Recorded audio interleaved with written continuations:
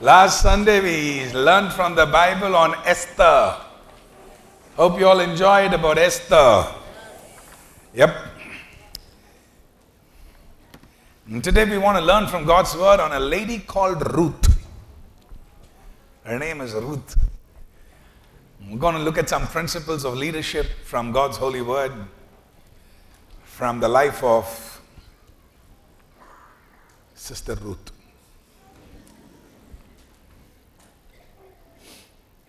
And it's a beautiful story in the Bible, just 4 chapters in that book, talking about God's grace permeates, percolates, passes through,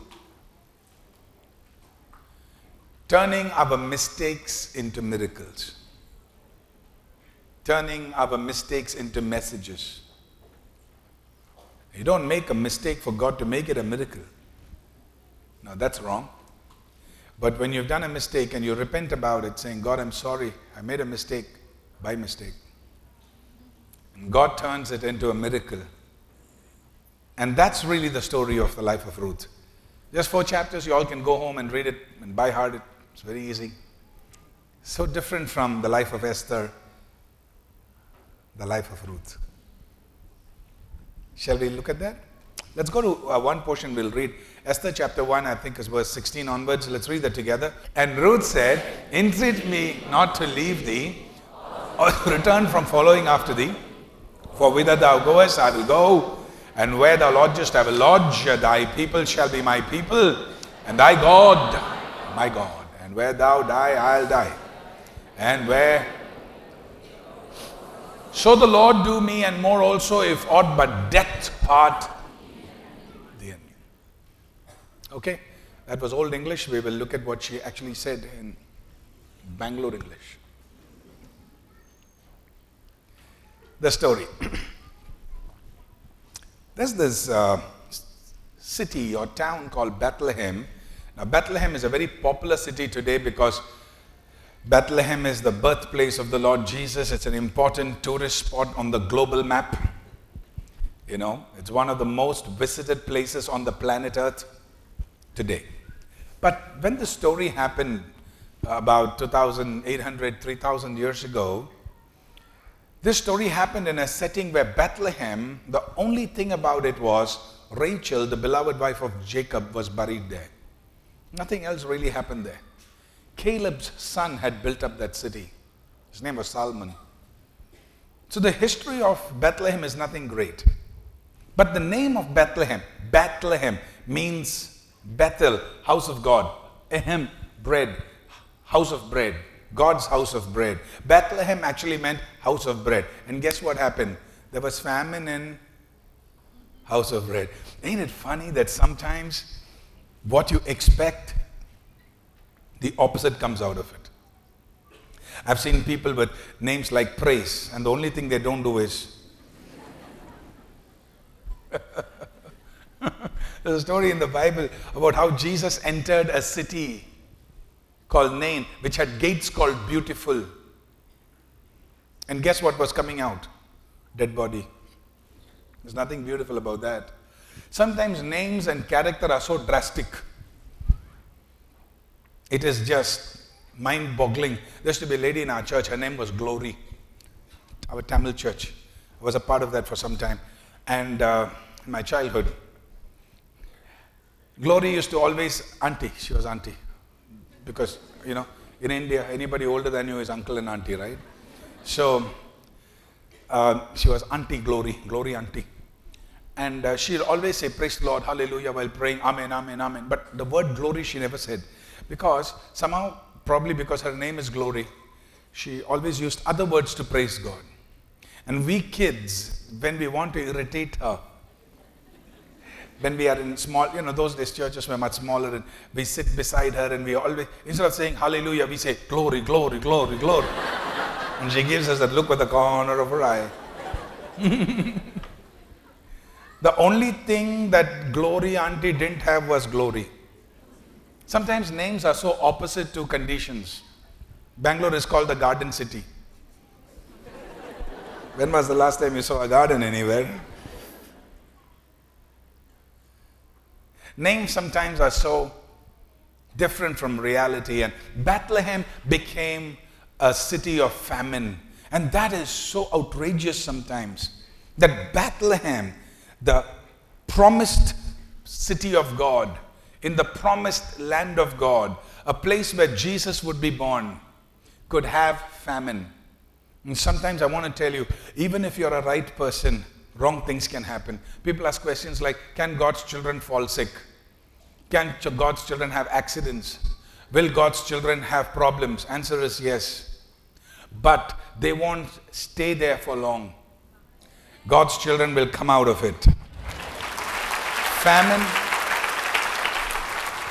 Famine can happen for a variety of reasons. The cities that were adjoining Bethlehem affected Bethlehem, and there was famine. Sometimes famine comes because of wrong thinking. God's children go through famine not because of the devil, not because of others, but because of their own poor thinking. I was studying on this concept and I was surprised to find that a lot of times poverty, famine, struggles come in our life because of our own wrong thinking. Since we are also doing leadership, this is something I wrote down. I thought you'll like it. Many people who are weak in life are people who watch lots of TV and waste a lot of time surfing on the net and games and all that, which takes away the time they are supposed to focus on real life and real problems. They escape through these kind of methods. And they generally tend to live in famine, in necessity, in want. They don't have abundance. When they really require time, they don't have it. When they require money, they don't have it. When they require resources, they don't have it. When they require relationships, they don't have it. Why? Because they wasted their time on things that were unnecessary. Weak people eat lots of junk food because they're very careless of their health. They don't care. They just love junk food because they don't care about being nutritious or vitamins. They really don't care about it. Their Pentecostal song is, where he leads me, I will follow. What I see, I will swallow. And that kind of it's a famine mentality. These are people who are weak. They don't buy what they want. They buy what is available on discount. Why did you buy that? It was cheap. How are you going to use it? I don't know. These are people who waste time early in life and regret it later in life. They cause famine on themselves. In fact, one of the leadership paradigms says you must know what you want to do early in life and manage the decision throughout your life.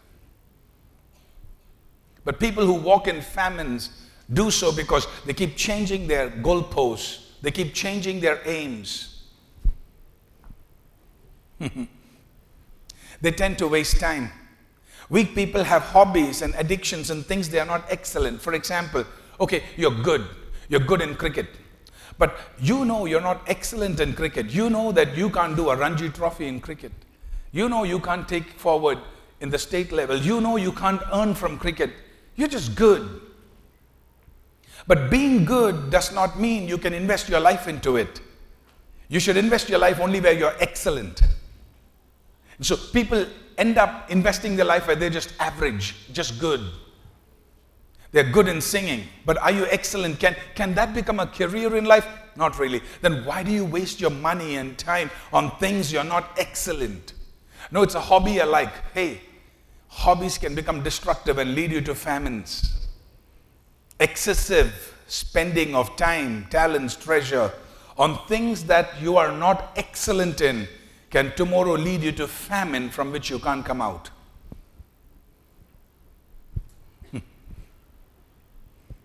Mannerisms. Weak thinkers have mannerisms and etiquettes which are very low and low self-respect. When I was studying this about leadership and I put it down in simple garb, in simple English, I was thinking of my own life. When I used to dress up for English service, we had 40 people, 80 people those days in the church, 100 people, small church. But I didn't have suits that time. Now, I did have some blazers, some coats. I just, wear it with matching pants. And many times people would say, hey, that's not matching. I'll tell them, no, this is the latest Italian style. And then they'll go, oh, yeah, it looks good. Huh? Yeah, perspective is everything. Since you all are ready for a joke, I'll tell you one joke. This is not a part of the syllabus. This is bonus. Now, I bought a table. This is so funny. I bought a table. It's a glass table. Okay, actually what happened is I bought a glass and then found out that there is no good table to hold it. That was actually, somehow it was wrong planning. That time our office was in Church Street, MG Road. I didn't have an office here. I had an office there. So I went to Shivaji Nagar looking for a stand to hold the glass and make it a table. Those days everything was like, we were very careful about every pie because you didn't have money. So I still am careful. So I finally found this, thing. And I don't know if Brother Glady is here today. Me and Glady, we picked it up. Are you here, Brother Glady? By any chance? So anyway, okay, he comes one of the services. So me and Glady went, we picked it up from Shivaji Nagar. We come back, we fix it up, and people just came, and Glady told some people we got it from Shivaji. They're like, oh no, Pastor, this doesn't look good for your office. I said, excuse me, what did you say? Pastor, MG Road, Church Street, this is not matching with your office. I said, what's wrong with you? They said, no, you got it from Shivaji Nagar. Then I understood the problem. They have low self-esteem about Shivaji Nagar. Anything from Shivaji, So I understood the problem. So I said, we took it from Shivaji Nagar, we picked it from there. But do you know what? This is a special novelty piece from Germany. The special design. Glady was staring at me. I said, just calm down. And then of course Glady goes, yeah, we just picked it from there. And then one said to the next, everybody, they don't want to look at the office. They want to look at the table. Man, Pastor got the table. Look at those pipes. Ooh. Look at that glass. Ooh. Perspective, value changed. No one will keep coffee cup on it. Why? German table. Perspective. Me and Glady had the laugh of our life. And then of course, before everything was over, I had to make a confession. And I said, well, now that you all respect the table, it's from the roadside, Shivaji Nagar. But respect it. It's still there in the pastoral room. Every time you look at it, please remember it's from Germany. You will value it. The point I'm making is this. People who don't value themselves will often walk in famines of life. Learn to respect what you have. Carry yourself good. I was telling you about previous years and I was thinking about it.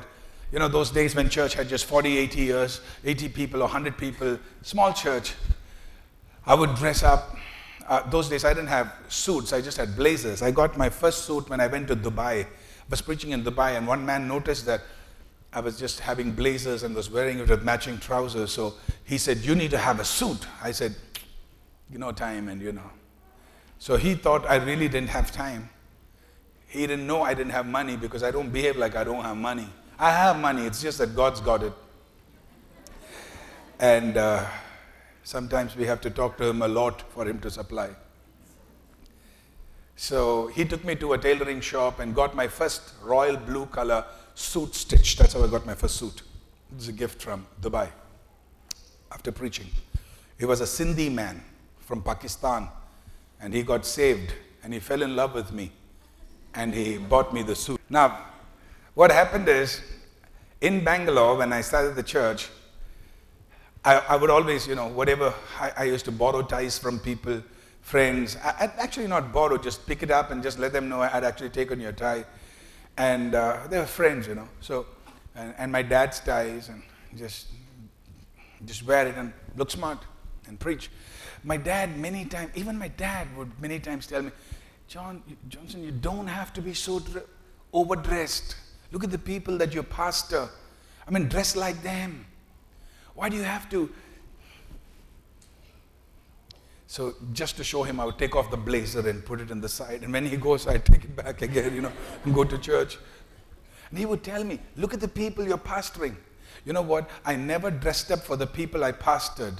I dressed up for the future church that I knew God was leading me into. I want to say this to you. And I know my dad had his best intentions for me in his mind. I know that he meant what he said in the way that was right from his context. I understand that. But listen, you got to carry yourself as a child of the living God. Young people, listen to me, especially teenagers. Britney Spears is not your stylist. Lady Gaga is not your leader. Bollywood is not the one you are following. You are a child of the King of Kings and the Lord of Lords. You got to carry yourself. Oh, come on, somebody clap like you mean it. You see, you got to carry yourself like a child of the King of Kings. You belong to God Almighty. You don't want those torn jeans and those shabby looking clothes on you. That's not style. That's what slum people wear. That's not style. Now, I'm not against style. You've got to look stylish. You've got to be appropriate and relevant for your community. But you don't have to degrade yourself. You have to upgrade yourself. Because you're a child of the living God. Famine mentality can cause famine in life. And we got to be people who behave like you are in Bethlehem. So unfortunately, this lady and her family who lived in Bethlehem, her name is Naomi. Naomi's husband was Elimelech. Don't have to remember names, not important.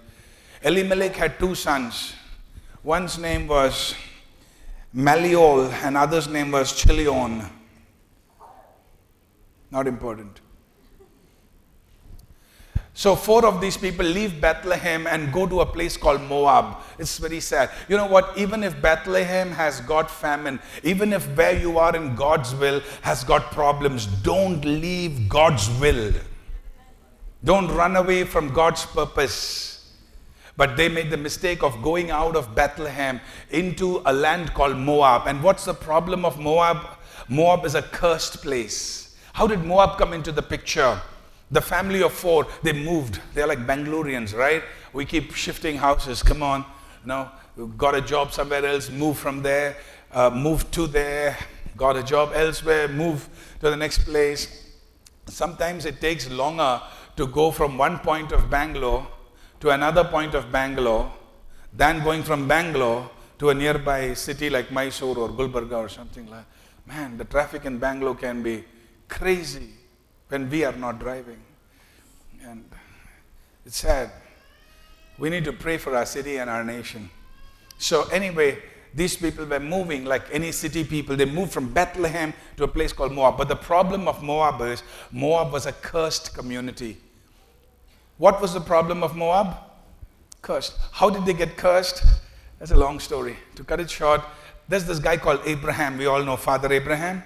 Now, he had a relative called Lot, L-O-T, Lot. It was a lot of problem.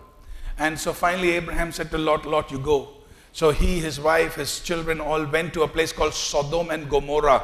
Sodom and Gomorrah were so wicked that God said, I'm going to rain fire and brimstones on them and kill them. God said, I don't want them alive because they don't want me. So they're out of this place. Let them go into eternity and decide whatever they want for themselves. They want a life without me, okay. But they don't destroy my planet Earth. They don't confuse what I've created for their manipulation. So God said, I'm going to rain fire and brimstone. You heard of Dead Sea? Salt Sea, Dead Sea. Now, Dead Sea is in Israel. It's in the Transjordan area. Okay, it's away from Jerusalem. So this is the place where nobody commits suicide in that sea. Nobody. It's the only sea in the world no one committed suicide. This statistics. No one. Every other sea in the world, people have ended their life, incidentally or accidentally. But in the Dead Sea, no one can commit suicide. You know why? You won't drown. It's the water with the highest buoyancy. It's so saline, it's so sulfuric, you can't dip in that. You can lie down and have a cup of coffee. Those who don't know how to swim and you still want to float on water, come on baby, Dead Sea. That's your destination. Just no problem. You won't sink there. There's no life there. There are no fishes. No one does fishing there. No fishes there. Not even bacteria is there. Because nothing lives. There's no life in Dead Sea. And Dead Sea historically was the land where Sodom and Gomorrah was. And God had rained fire and brimstone on that place. Even today it exists as a sign of what can happen if you turn God on the wrong way. And the Bible says that this place, before God could rain fire and brimstone on the sinfulness of mankind that lived in that part, Lot and his wife and everyone went there because it was a beautiful place. They all were living there. And they didn't belong to Sodom and Gomorrah, but they kind of, what I'm saying? They kind of adjusting, they kept themselves holy, but they can't say no to everything, nah? You know what I'm saying? We got to be reasonable, no? So they were in that situation. So God said, I'm going to rain fire and brimstone. And God was talking to Abraham. Why? Because God and Abraham are friends. And Abraham's relative Lot is there. So God said, I'm going to rain fire and brimstone. Abraham said, please. My relative is there. God said, if there is one righteous, I will spare that whole city. And then God commanded angels, said, go bring that fellow out. Angels came to Lot's house saying, God is going to destroy the city. Come out. He says, no. Talk about lazy people, man. Angels come to the house. Angel came to Mother Mary. She said, I'm ready to get pregnant with Jesus. Angel came to Zacharias. He asked 2 extra questions. But was dumb until he had the child. Wherever angels come, people listen. Lot is the only fellow who said, I'm not listening. Angel said, come out. Lot said, if you all are in a hurry, you go. I'm not coming. Actually, when I compare Lot's life and our church people life, you all are holy, pure, compared to this fellow. Angels had to pull him. Anybody this morning you came because angels pulled you? Nobody. You came out of free will. This fellow, angels pulled him. Think of a cat. Children tied a leash around its neck and they're pulling. Cat will never go forward. Cat walks backward. That's the cat nature. It's called cat sociology. No, I'm just making it important, but cat. That's exactly what Lot is doing. Angels are pulling him forward. He's pulling back. Angel said, there's no more time. Move out. Chased him out and said, run to the next city. He says, no. Can I at least go nearby? I can't go to the other city. God's angels pull out the daughters and the wife. Pull them out. If you people were alive when Bible was written by God, your names would have been here. Because we were not there, these fellow stories are written.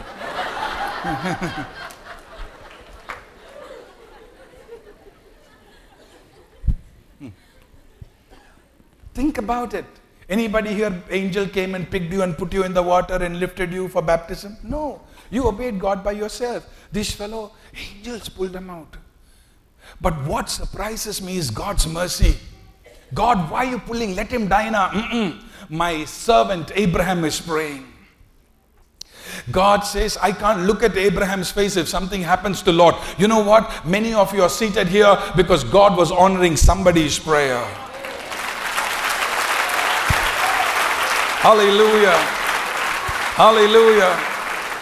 My brother, my sister, when those teardrops flow down your cheeks and your knees hit the floor and your head is hung down in prayers and you're talking to God and you think nothing is happening for you, you feel, God, why are you not answering my prayer? You don't know, boy. There are angels of God at disposal pulling your future, touching the matters of your life. Though you don't see it, it is happening. Oh, somebody give him the glory and the thanks. Hallelujah. My God is a real God. He's a prayer answering God. He's a loving God. That's the God we serve. Abraham doesn't know he's praying. He doesn't know. Angels are pulling Lot, throwing him out. Pada. Some of you should have been dead on the bike. That boy should have destroyed your life. But it was your mama's prayer. I just got an SMS. Joshua, wherever you are, he attended the last service.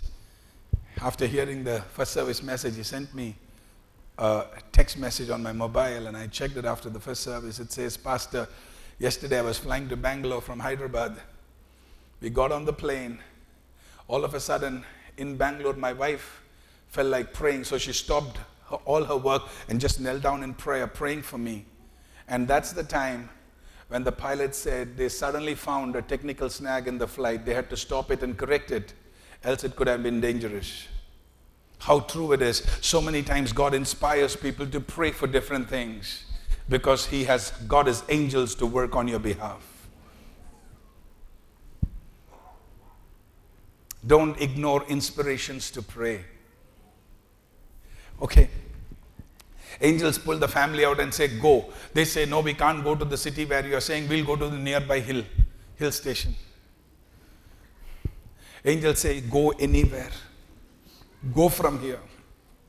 You know, never negotiate with God. If God says something, just obey it. When God says go to the nearby city, just go there. Don't choose your place and ask, can I go? Can I go? God will finally say, go ma, go. But that will become a curse in your life. God's will is a blessing in your life, and your choice is a compromise in your life. Don't negotiate with God, just humbly obey. Hallelujah. Many of our Christian prayers are, God, thy kingdom come, so my will can be done. That's not how Jesus taught us to pray. He taught us to pray, thy kingdom come and thy will be done. And that's really how we should be praying. But these guys, they're running to a hill. They're not actually running, they're walking to a hill. Angels pushing them. Now that's when Mrs. Lot, her name is not in the Bible, Mrs. Lot, Lot's wife, Mrs. Lot had a lot of feelings about old house. Because she had just went shopping last week and bought the china and the porcelain and just bought a new dining set and a dishwasher and just got the plumber to fix everything. And she was thinking, oh my God, we're leaving everything and running because some angels came. That feelings for the old house, she turned back. The Bible says she became pillar of salt. After the first service, I asked my son, what part of the message did you like? And he says, Dad, that one where the wife was running and he was showing me in action. He was showing it to me in action. And the wife turned and she became a pillar of salt. Actually, what happened was, God said, I'm going to curse Sodom and Gomorrah and turn them into a lake of salt. And because this lady's heart is still there, let her become a pillar of salt. The daughters and the father ran up to the hill and they saw the fire and the brimstones fall down and they were scared. And they saw the whole city and the fumes of it going up, burning. But you know, Sodom and Gomorrah had got into these girls. How do you know when sin gets into you? It's like this.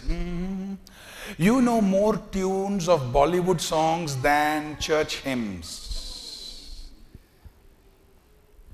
Heavenly Father, they understood it, but they didn't like it. You know there is more Sodom and Gomorrah in you when you can go to a shopping mall or to a movie theater and have no problem buying movie tickets and spending on stuff you know is just useless, but you have big problem when it comes to putting the money in the offering bag.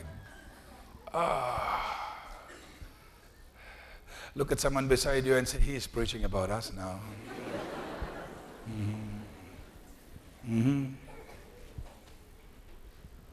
Sodom and Gomorrah. It comes in slowly, but it comes in surely. This young two ladies, they got their father to get drunk, and he's fully drunk, and they had sexual relationship with their own father, incest, and children were born to these two girls in their relationship with their own father. And that's how Moab was born. The community of Moab was born like that. And they hated Abraham's family. Arey Baba, you did all this nonsense. You become a community. Why do you have problem with Abraham? He is the one who prayed for you. When kings came and attacked you, he came and helped you and protected you. He fed you people. Why are you angry? They have only helped you. Sinners don't like righteous people. You know why? Because their father is not our father. The father of the righteous is God Almighty. The father of sinfulness is the demonic powers. And the children of darkness just cannot accommodate children of light. They just don't like. And what happened when the children of Israel came out of Egypt? You know the first people who attacked them at Rephidim, etc.? And then who are the people who continuously attack them? Moabites. Moabites. They brought all kinds of attack against Israel. Moab, you just mind your business. Israelites are going to their own promised land. No, we don't like them. They went ahead, their king Balak hired a prophet called Balaam to curse Israel. Moabites. Moabites don't like Israelites. So much so that in Deuteronomy chapter 23, God said, Moabites will never come into my presence. They will never come into the temple to worship me. Now we're thinking, oh, Moab is a cursed people, cursed place. Yes, but do you know, our hero, David, he also once went to Moab. Not only Elimelech and Naomi, but even David once went to Moab. In the book of 1 Samuel, I was shocked when I read that. I thought, man, because David was like kind of someone I enjoy reading about. I thought, David in Moab? But you know how David escaped? When David went to Moab, why did David go to Moab? Saul wanted to kill him in Israel. So he ran away to Moab for safety. God sent a prophet called Gad. And God's prophet Gad, G-A-D, he came and told David, God says, get out from here. David didn't ask questions. What's wrong with Moab? Nothing. He just obeyed. He didn't say, Israel is going to kill me. Philistines are going to kill me. The only buffer zone between the two, the peacekeeping treaty is here. You know, it's a comfort zone. Nothing. He said, if God wants me to live under the shadow of death, I will. But I'll obey God wherever he wants me. And he got out of Moab. Hallelujah. Oh, somebody say a big thanks to Jesus. You know, if you have a listening heart, God will send you a speaking word. If you have a listening heart, God will send you a speaking word. We must have a listening heart. David got out from there. Now what happened in Moab? This Naomi's two children got married. One son's name was Orpah. One son's wife's name was Orpah. The other son's wife's name was Ruth. Orpah and Ruth, she got two daughter-in-laws. When they both got married, both the sons died and husband died. Now 3 ladies are there. This beautiful family became a ladies' association. 3 ladies. Naomi, the Jewish woman, and 2 daughter-in-laws. I don't want to use the word daughter-in-laws. I'll use the word daughter in grace. Let your mother-in-law be a mother in grace. Let your daughter-in-law be daughter in grace.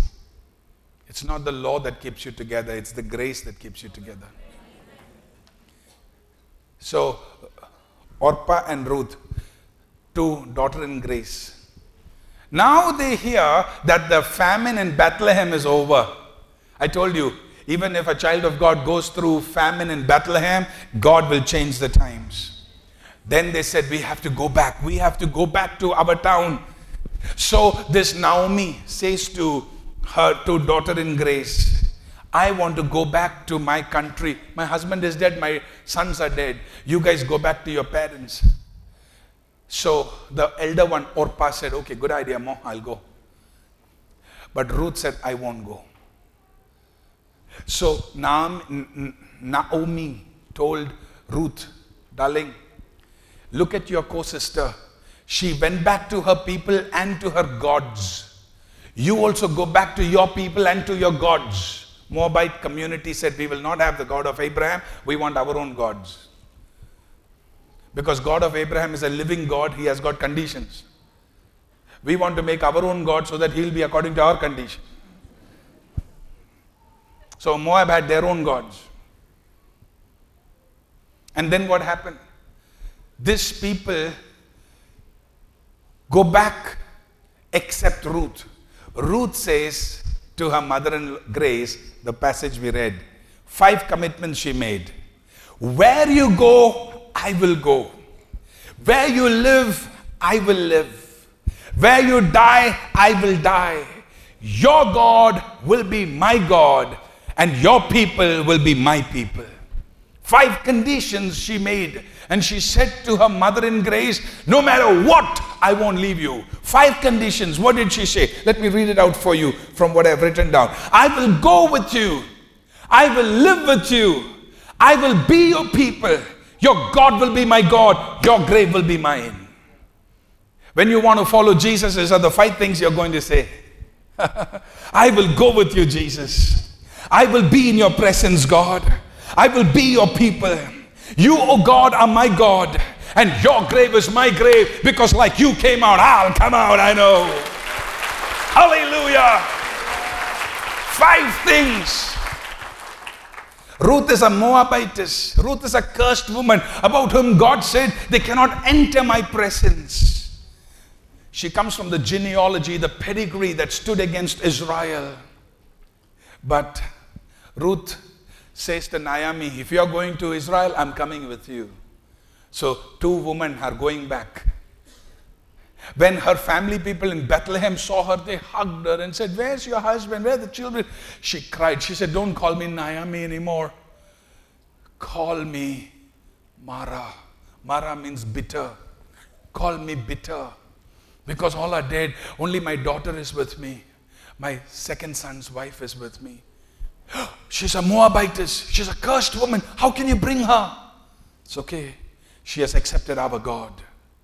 People, they took it with a pinch of salt. You know what I'm saying? There are people who ask questions like that in the church. Pastor, how can such people come to our church? Calm down. Calm down. Let them come. In the words of Boaz, she has put her trust in the God of Israel, and let him bless her. She began to work hard. She began to take care of her mother in grace. There is a law in the book of Leviticus chapter 19 where God said, when the children of Israel, they reap their harvest, they harvest their grains, their vegetation, you should leave some grains in the side for poor people to come and eat. God said, you don't have to supply it to their house. Let them do some work. Come, get up and take it. So they would leave. So what Ruth did, Naomi told Ruth, darling, this is not like Moab. In our country, people will leave some grains here and there for poor people like you and me. Go pick it up. So she would go around picking up everything and bringing it to her mother, and they would eat together. People were watching this. She began to go from field to field and pick up leftovers that were intentionally left. And a man called Boaz began to like it. Now, everyone knew she was a Moabitess because she looked different. Because her Hebrew was a little Moabitess Hebrew. You know what I'm saying? Like Gujarati English. Or like Malayali Hindi. Hey, come on, don't act like you don't know what I'm saying. Right? It had that accent. People knew she was a Moabitess. So when they see her, they say, hey, Sister Ruth, how are you doing? So nice to see you. And when she goes, they tell, Moabitess. Hello. Have you experienced that? Ruth's been seeing all this, but she's been quiet. She's been virtuous. She's been diligent. She's been prayerful. She says, it doesn't matter if people don't love me. I know God loves me. I know the God of Israel loves me. So what if I'm a Moabitess? I have turned to God Almighty. In the course of time, this fellow called Boaz, who was a big landlord, he noticed her. He noticed her hard work. He saw that she was a genuine believer. He noticed that she was genuinely taking care of her mother in grace. And slowly there was something happening between the two. Boaz announced it to the people in leadership. I'm going to marry this Moabitess woman. They said, Boaz, you're a big man. You want to marry a Moabitess girl? He said, she has put her trust in the God of Israel. And I'm ready to marry if. They asked Ruth. She said, of course. So romantic. They both got married. And a cursed Moabitess called Ruth became the grandmother of David the king and became the great-great-great-grandmother of the Lord Jesus Christ. Why did God bring a cursed Moabitess into the lineage of Jesus? To tell you and me, it's not you going to church that makes you special. It's your relationship with Jesus that makes you special. Oh, come on, give him a big, big, big hand clap. God has always included room for the Moabites in his holy plan.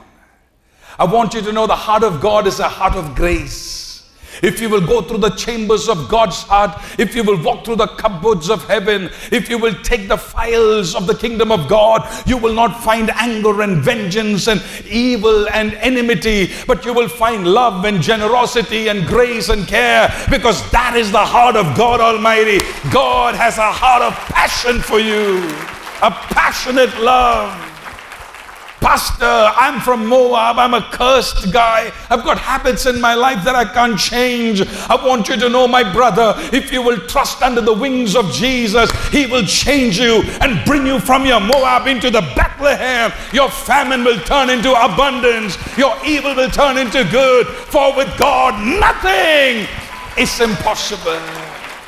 Hallelujah. God always had place for Moabites.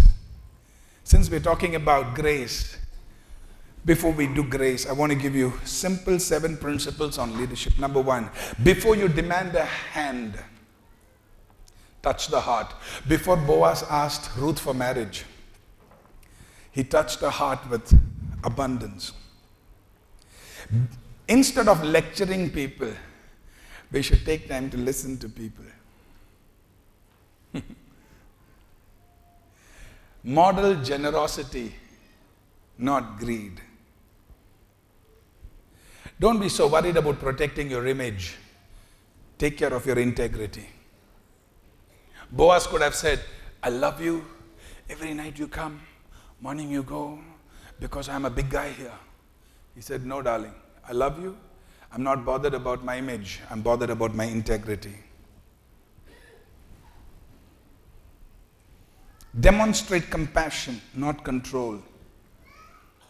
Practice servant heart, not selfish heart. Love God and people, not power and positions. Simple principles of leadership that you find from the life of Ruth, Naomi, and Boaz. Talk about the grace of God. 3 quick things. Grace of God flows to us from the cross of Calvary. When you see a Moabite coming into the kingdom of God, don't stand there and stare, how can that person be saved? Listen, the grace of God that saves you and me saves anybody. And it is the finished work of the cross. You don't have to do anything for your salvation. It is already done by Jesus on the cross. All you have to do is receive it by faith in him. Your faith in Christ is what brings God's abundance into your life. God gave it to us. It's called grace. When we receive it, it's called faith. Faith is the channel with which we receive. Grace is the character of God of giving in abundance. Your healing, your miracle, your prosperity, your future is in the hands of God Almighty. He's given it in Calvary. Reach out by faith and take it in Jesus' name. Hallelujah. No Moab can keep you back anymore. You're walking into your victory. Maybe you made a mistake of, you somehow happened to go into Moab. But I want you to know, God can turn our mistakes into miracles. Naomi did a mistake, but God turned that mistake into a Moabitess becoming a great grandmother of the holy Son of the living God, Jesus. Second thing, let's go to Psalm 45:2. Talk about grace. Let's read that together. Thou art fairer than the children of men. Let's read the next line loud and clear. Grace is poured into thy lips. Therefore, you know what God is saying? Learn to talk and behave with grace, and I'll pour blessings into your life. Hallelujah. Be gracious. Now, all of you are so gracious to me, I tell you, really, wonderful people. But how about showing some grace to the parking lot attendants? How about showing some grace to the auto driver who's charging you extra? Now, even if you don't want to give him extra money, you can be gracious in the way you say no. How about showing some grace to people that don't matter? How about showing some grace in our own family? Some extra grace to your wife who don't understand no matter how many times you say. How about showing some grace to your husband no matter how many times you say, he just don't understand. How many times, Pastor? Show some grace. Pour some grace into your lips. Some of you men are looking at me like, how did you know that, Pastor? About my wife, Pastor? I can't tell you. But, no, I'm joking. Now, the truth is this. If we pour grace into our lips and into our lifetime expressions, lifestyle expressions, God will pour blessings into everything we do. He will turn your famine into abundance. Hallelujah. Your lackluster will become flamboyance. Your meager and necessity will become abundance and giving, because God can turn your situation around. It's a principle of leadership. Psalm 45 is talking about Jesus, the bridegroom. When grace is poured on your lips, your heavenly Father pours out his blessings. Third, let's go to Titus chapter 2. Let's read that together, verse 11 onwards. For the grace of God that brings salvation has appeared to all men, teaching us that denying ungodliness and worldliness, we should live soberly, righteously, and godly, not only in heaven, on this earth, in this world. Where do we look? Look to Jesus, looking for that blessed hope and glorious appearing of the great, not prophet Jesus, not the Son of God Jesus, not the man Jesus, but the great God and Savior Jesus Christ.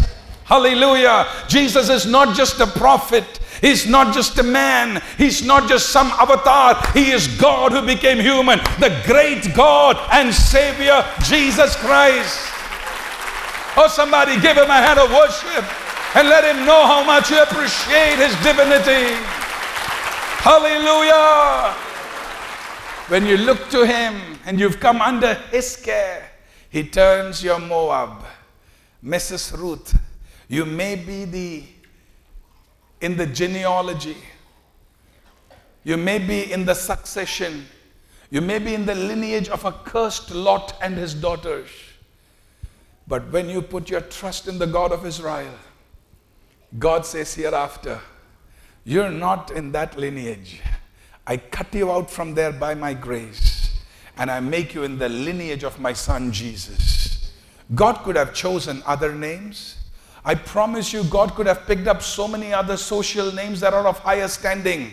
But God picked up a Moabitess woman who is cursed, and according to the law of Moses in the book of Deuteronomy of the Bible, she cannot even come into the temple to say a prayer. God picked up such a cursed person and made her the grandmother of David and the great-grandmother of Jesus, to tell you and me. It doesn't matter how wrong you were when you were born. Doesn't matter what sin has happened in the past of your life.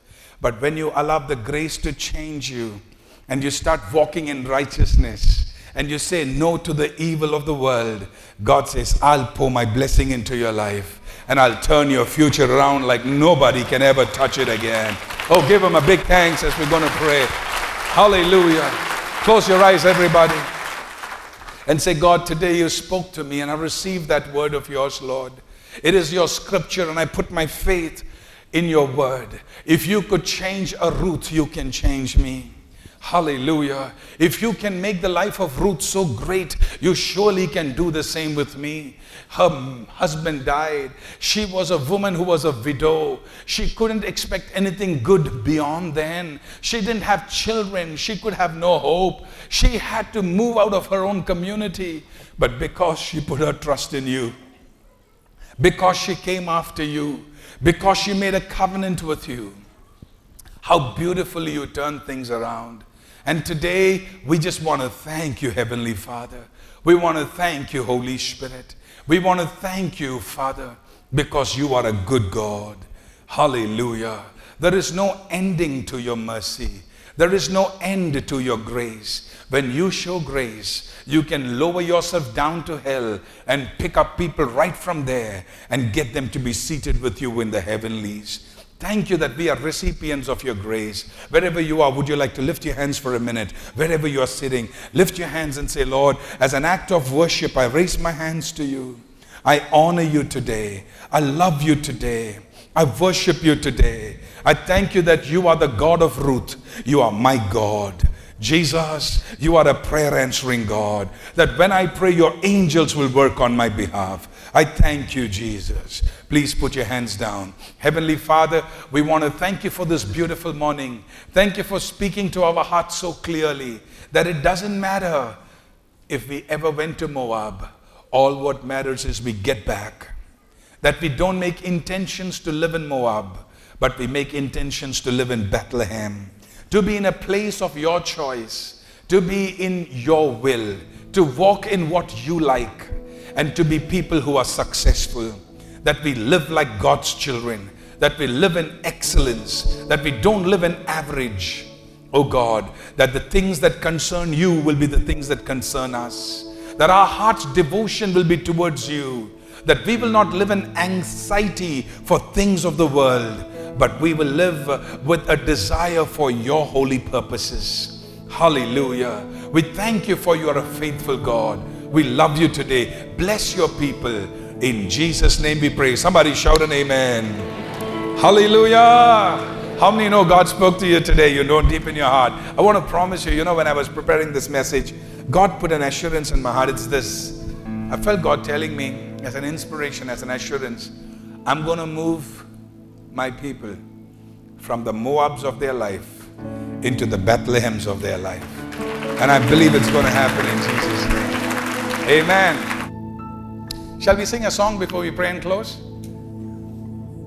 Or we'll pray and close? You want to sing it? Okay. I've seen the light flashing and heard the thunder roll. I've felt sin's breakers dashing, trying to conquer my soul. I've heard the voice of Jesus telling me still to fight on. He promised never to leave me, oh, never to leave me alone. No, never alone. No, never alone. He promised never to leave me, never to leave me alone.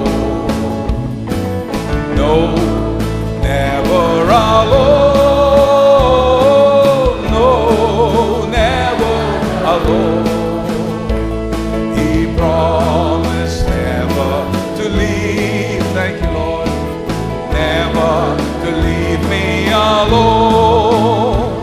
The world's fierce winds are blowing, temptation sharp and keen, but I know a peace from Jesus, my Savior stands between. He stands to shield me from danger when earthly friends have gone. My Jesus, that He'll never leave. Thank you, Lord. Never to leave me alone. Lift your hands and tell Him, no, never alone. No, never alone. He promised never to leave me, never to leave me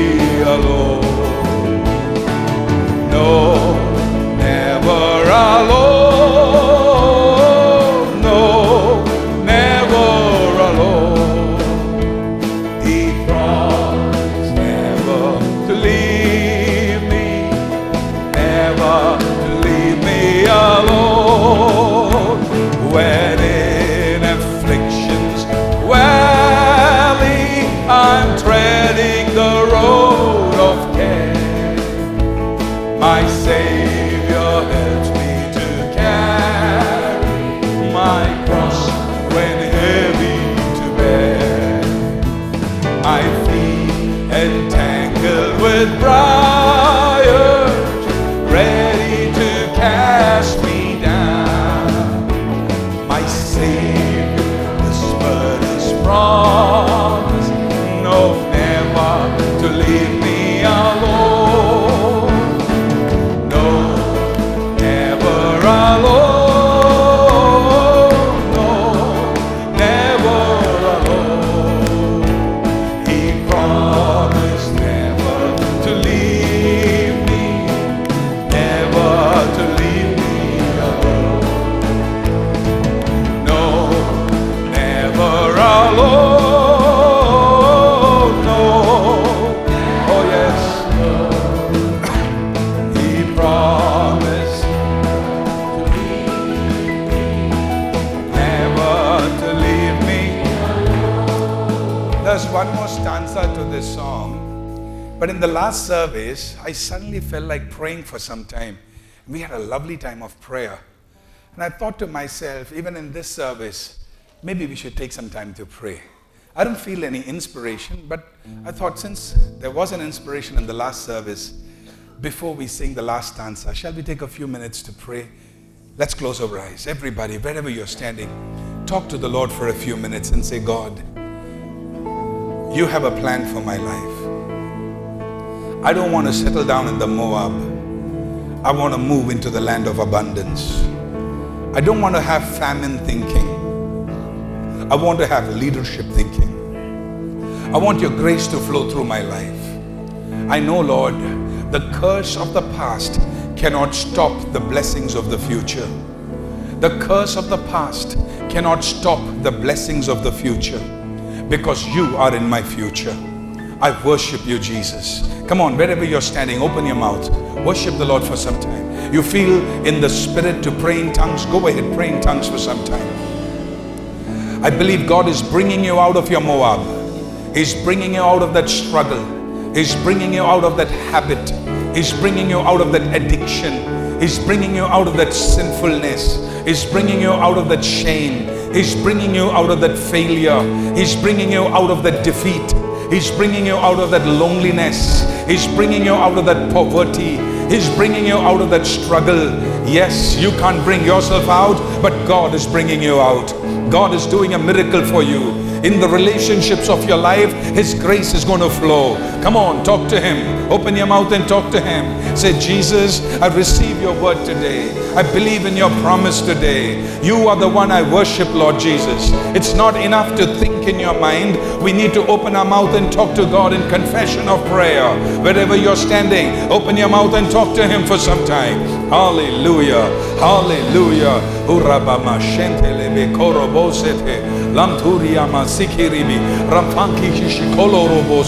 Hallelujah. Curses are breaking this morning. Every power of demonic world is breaking out of your life. You're not going to live in bondage. When you're praying here, His angels are working for you elsewhere. Yes, your prayer will not go in vain. God is a prayer answering God. Hallelujah. Ola kabama shakaraba city. Lantoria Rabashikiri Biriki, Lamferia Masikiri Birianta. Whatever happens to the world, your life is in the Word. It doesn't matter what happens in the world. What God has promised in the Word is going to happen to you. Hallelujah. The world may go around, but you will stay strong in Jesus' name. Open your mouth and praise Him for some time. Open your mouth and thank Him. Say, God, I believe you. You are my master. You are the God who changed Ruth's life. You will change my life. Somebody put your hands together. Open your mouth and praise God for some time. Oh God, let the power of your Holy Spirit flow. Let your anointing flow. Let your victory flow. Let there be miracles like never before. In the mighty name of Jesus. Hallelujah. Hallelujah. Turn their night into day. Turn their mourning into dancing. Turn their weeping into joy. Hallelujah. Turn the curses into blessing. Turn the death into life. Turn the loneliness into fellowship. Turn the poverty into prosperity. Even right now in the name of Jesus, heavens be open above your people. Hallelujah. Hallelujah. Come on, receive it by faith. Receive it from faith. Receive it from Jesus. Laba raga ragal kanturia laba shaki mantoria laba sikiriantara bama holkoboshe. Receive it in Jesus' name. A new life, a new touch, a new power, a new anointing. Come on, open your mouth, open your mouth. Let the Holy Spirit fill your life. Open your mouth as you worship Him. Masakaraba shikini ranturia laba sikiridiria. Hallelujah, hallelujah. Hallelujah. Lord, touch your people. Lord Jesus, bless your people. Lord Jesus, anoint your people. Lord Jesus, empower your people into a great victorious future. No devil can stop them. No politics can stop them. No evil can stop them, because you are opening their doors. The God who holds the keys of David, that when you open, no man can shut. When you open, no man can shut. When you open, no door can be shut. So now, let the doors of the future be opened in Jesus' name. Hallelujah. Hallelujah. Angels of God, descend to do work. Descend to do the work. Reveal to do the work. Thank you, Jesus. Thank you, Holy Spirit. We rebuke every powers of evil. We cast them out in Jesus' name.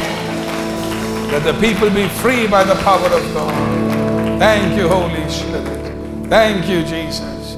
Lord, we thank you that you are a prayer answering God. Thank you that you will not ignore a drop of tear. You will not ignore a heartfelt prayer. You will not ignore a desire and commitment, because you love your children. We thank you. We thank you. Amen. Let's sing the next stanza before we pray and close. He died for me on the mountain, for me they pierced his side. For me he opened that fountain, the crimson cleansing tide. For me he waited in glory, seated upon his throne. He promised never to leave me, never to leave me alone. No, never alone. No, never alone. He promised never to leave me, never to leave me alone. No, never alone. No, never alone. He promised never to leave me, never to leave me alone. Heavenly Father, we thank you for this morning. We thank you because your glorious presence is here. Heavenly God, we surrender our heart to you. We thank you for your word that we heard.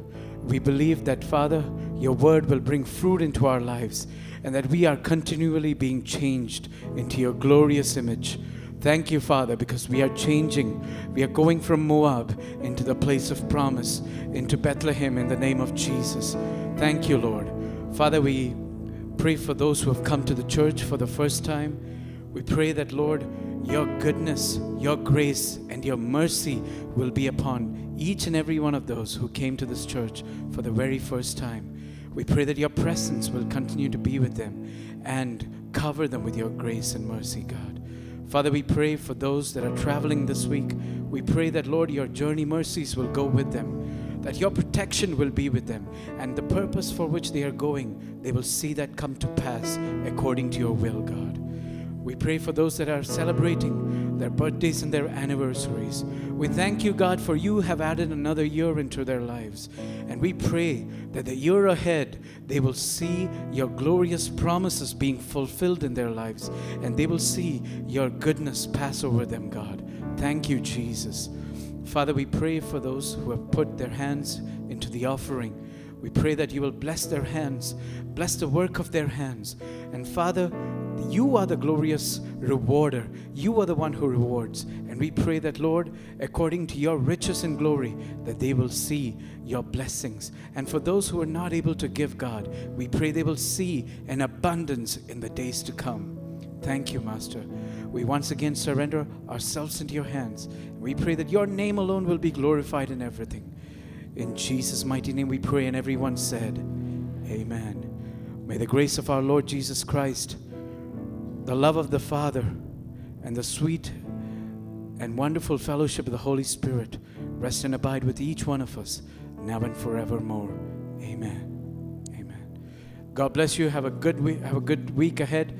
The pastors are here, and if you want prayer, they are here to pray with you. God bless.